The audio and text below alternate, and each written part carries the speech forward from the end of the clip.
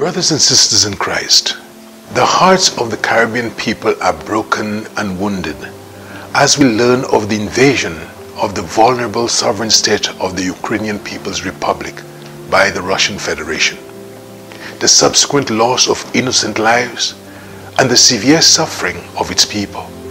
In addition, the invasion has caused a refugee crisis and caused the painful breakup of families, a nation, and communities.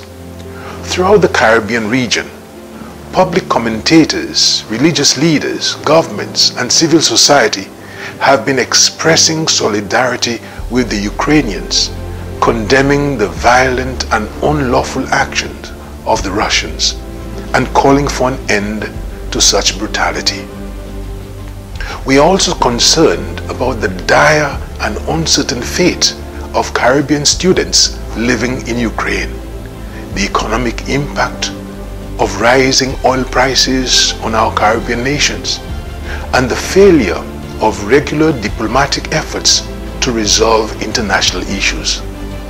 Like the coronavirus pandemic, this crisis has international implications as it causes rising inflation and increasing oil prices. This now places greater financial and psychological burdens on our people. As president of the Antilles Episcopal Conference, I support the call of Pope Francis, who declared Wednesday, March 2nd, 2022, Ash Wednesday, as a day of fasting for peace. Pope Francis reminds us that Jesus taught us that the diabolical senselessness of violence is answered with God's weapon, prayer and fasting.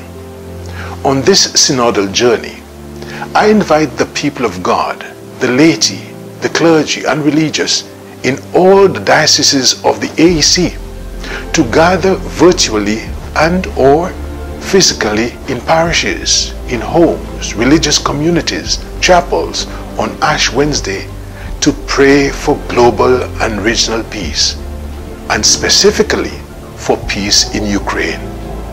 May the Sun of Justice and Peace rise in our hearts and actions and provide the light of hope. May Mary, the Queen of Peace, intercede on our behalf. Yours sincerely in Christ, Most Reverend Gabriel Malzer, President of the Antilles Episcopal Conference.